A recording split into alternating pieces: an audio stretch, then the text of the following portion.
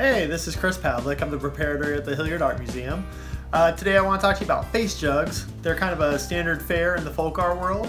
We're going to be making some ourselves, and we're just going to be doing it out of plastic jugs. Whatever kind of plastic jug you got lying around will work just fine.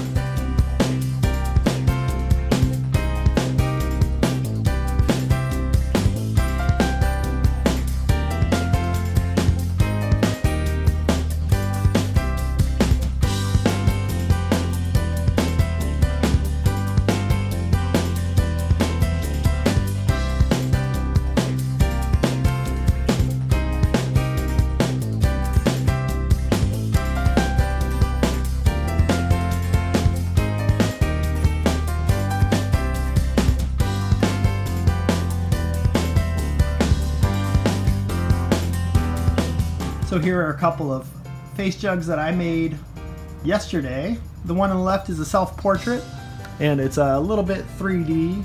Everything's made just with some tape and paper and cardboard, a little marker.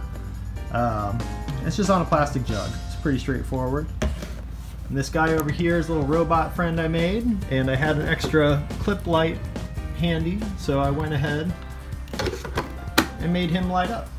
So, you know, feel free to look at what you got and have fun.